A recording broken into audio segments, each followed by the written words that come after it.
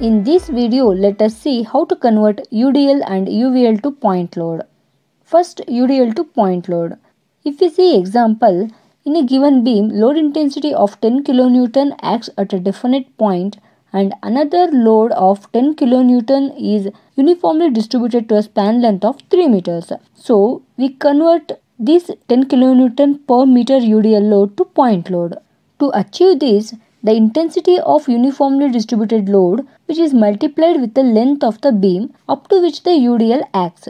That is, in a given beam, the load intensity of UDL is 10 kN per meter, which is multiplied with the length up to which the UDL acts, that is 3 meter. Then we will get 30 kN load intensity as a point load for 10 kN per meter UDL. This is the intensity we got. Now the question is, at what point this 30 kN point load acts? We use centroid concept for this. For rectangle, centroid acts at the middle of the length.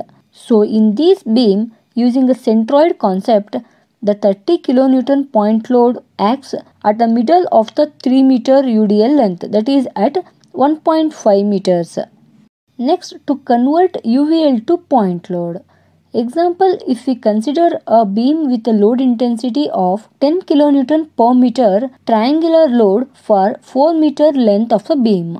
Since it is a triangular load, we get one end of the triangle with 0 intensity and another end of a triangle with 10 kN per meter load intensity. To convert triangular loading distribution to point load, we make use of area of triangle concept.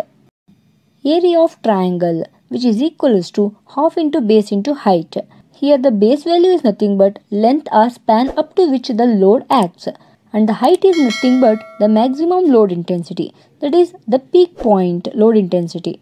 If we substitute, we get 20 kN as a point load for 10 kN per meter UVL load. We got load intensity. Now the question is, at what position this 20 kN point load acts? For that, we make use of centroid concept again.